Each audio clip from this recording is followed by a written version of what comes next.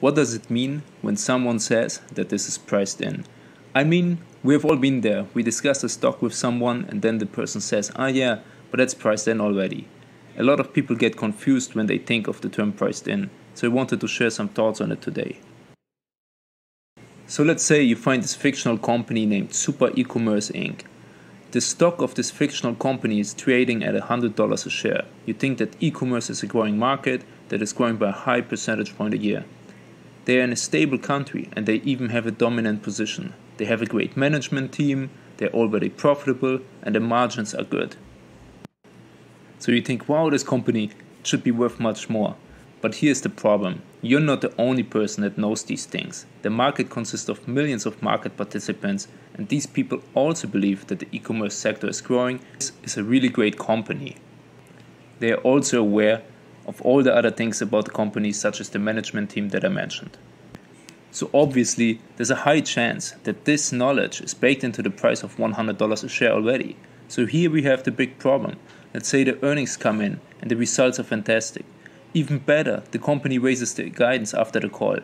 But shockingly, the price of the stock drops 10% on the news. How could this have happened? The news were fantastic. The management team was high-fiving during the earnings call. Everybody was happy. You already thought about buying a new car from the profits you made on this great trade. And then the stock went down after hours. So what has happened? As you know, a lot of people are following this company, and you're not the only one. It is possible that the expectations were too high to begin with. It is likely that too much of this optimism went into the price to begin with. Many market participants expected even more than the great earnings. We are not alone in the world. You and many others are looking at the same company. So it is possible that the price gets bid up because many of us share the same beliefs of the future. Bernard Baruch says something that everybody knows isn't worth knowing. I think we can apply his quote here. Since a lot of people are aware that e-commerce is growing and people bid up the price for the stock, it isn't really worth knowing. I mean, this doesn't give us any advantage over other market participants. Everybody knows it already. Of course, through research, we could determine that the company could grow even more than all the others already anticipate.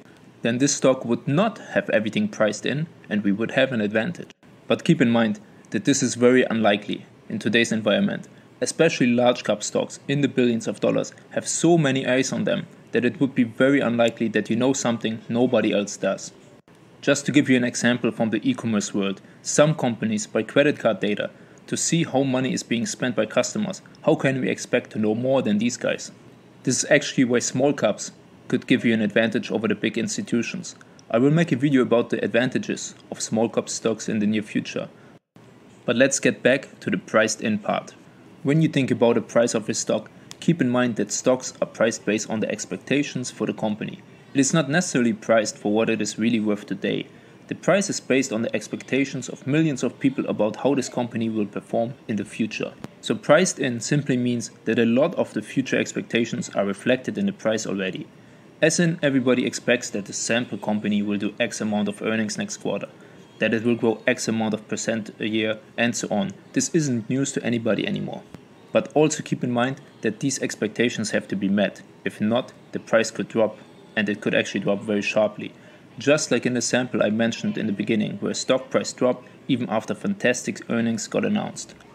We profit in the markets when we discover things that are not yet reflected in the price.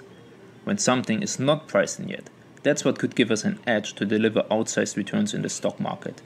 So it would be an advantage to look at smaller cap stocks where you don't compete with every analyst and finance guru out there already. This is the big challenge in the markets, to find something that not many people know yet.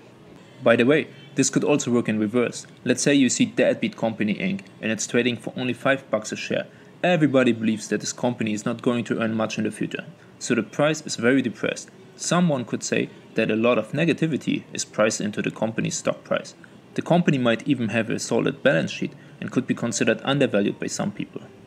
So this could actually generate a lot of opportunities for the diligent investor. What if most market participants made a mistake and they priced in too much of the bad thing? What if thanks to research you can determine that a company is working on something that could change the whole narrative? Priced in just means that expectations are already reflected in a price, either good or bad. If you want to have outsized returns in the stock market, Try to find a company where something positive isn't reflected in the price yet, because if it's not priced in yet, there's a high chance that it will get priced in once other market participants discover the same thing that you did. So this is it for me for today. I hope you learned something from watching the video. If you like the content, please subscribe and make sure that you check my other videos. Have a great day and thanks for watching.